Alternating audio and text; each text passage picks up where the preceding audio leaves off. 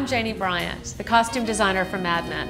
I'm so excited to be working with Chadston on the Icons of Style, another exclusive in-season fashion event. I hope you enjoy the exhibition. I've had so much fun curating it for you, with some of the most iconic costumes from the Mad Men television series. Season 4.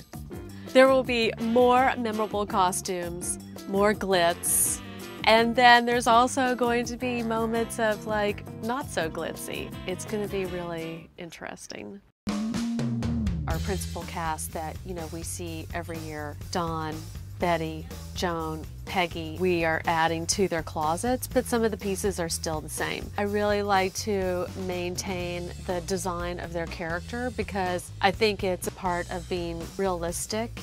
It's like anybody's lives, you add, pieces to your closet, but you're not changing your whole style with every trend.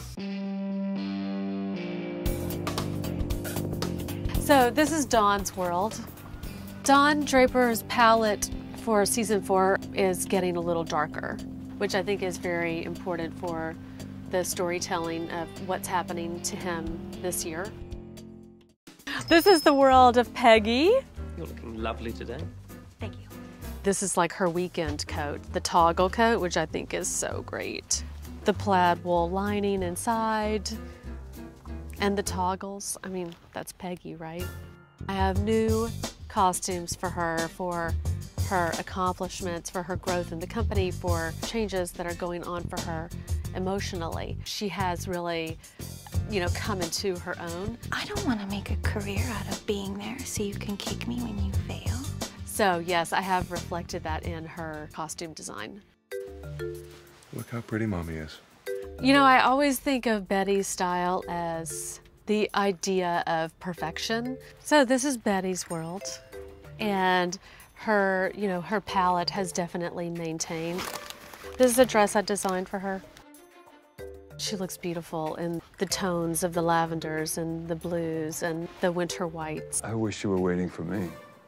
There has been a shift in her world, and her silhouette has shifted as well. This is a beautiful suit for Betty for season 4. One of my inspirations would definitely be Jackie O and that ideal of perfection. You could dress like that. Go to Lord & Taylor and ask for my friend Bunny Appel. She'll take care of you. You really know everything, Joan.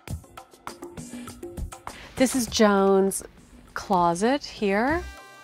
I always saw her as a character who really knew what shapes worked for her body, regardless of, what was going on in fashion. Branch out. This is a slip of Joan's. Usually the audience they don't see the foundation pieces, but it's so important for me for them to not only feel their character on the outside, but the inside as well. The color is very Joan, jewel tone, the black lace, the bow. So it spoke to me for Joan. If you can believe it, this is one of Joan's dresses, and it's, I think it's an interesting thing about the period because the hanger appeal isn't there, but as soon as you get it on the body, it's like mind-blowing. What am I wearing? We do get to see different worlds this season. Characters not being so done up, a more mod lifestyle, youth culture. There's such a great variety. It's all amazing.